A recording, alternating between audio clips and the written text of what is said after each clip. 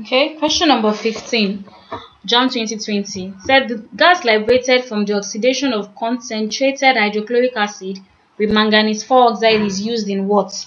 Okay, so let's write out the reaction, shall we? We have concentrated hydrochloric acid plus manganese 4 oxide. This will give us manganese chloride plus 2 moles of water, balancing the reaction, 2 moles of water, okay, plus Cl2. So this is the gas. Okay, so that is what? Chlorine. So the gas liberated is chlorine. Now what can we use chlorine for? We know we use chlorine for the sterilization of water. We add it to pools. Okay, so the answer is option A.